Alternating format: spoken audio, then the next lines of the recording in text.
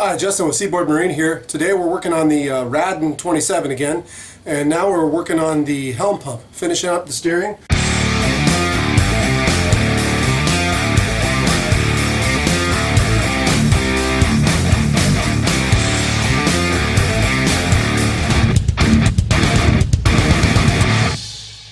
So we got the helm pump installed, but no plumbing done yet.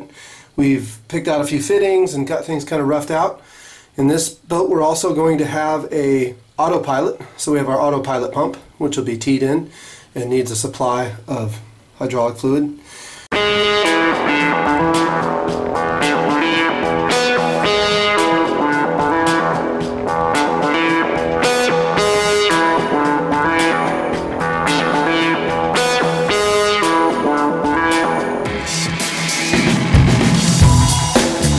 So one of the tricky things is getting all the fittings clocked the right way so that your hoses lay nicely.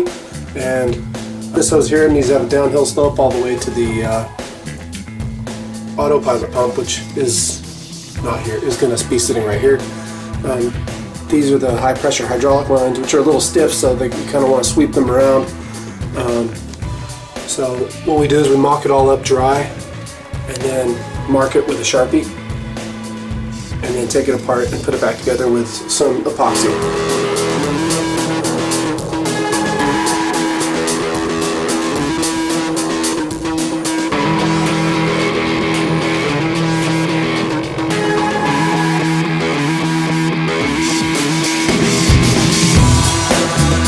This one has a bleeder here for bleeding the system, and this one has just a regular flare fitting, or number 6 flare. There is a bleeder on the ram itself. They're a little smaller and they don't have an O-ring. These will probably work just fine, especially if you put some pipe thread compound in here to keep fluid from spilling past the threads when you're bleeding. But we just prefer these with the O-ring here.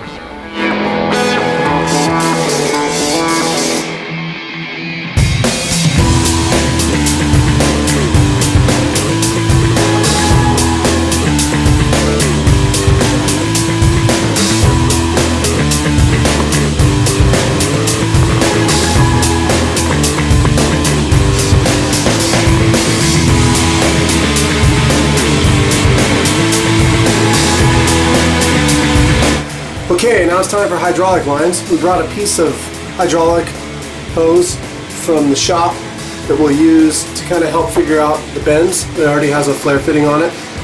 And we use this, screw it in, and then kind of lay it where it's going to lie, and then we can mark it and measure it and then go make up the hoses in the shop.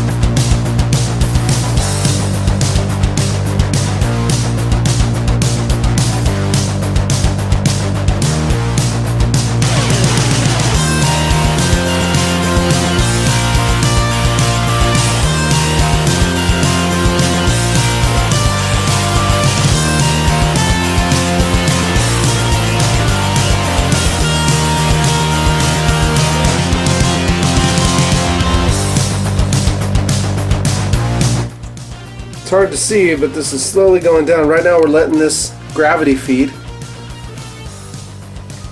Okay, now we're turning the wheel here. And now we're putting some fluid into the system. You can see the level really dropping.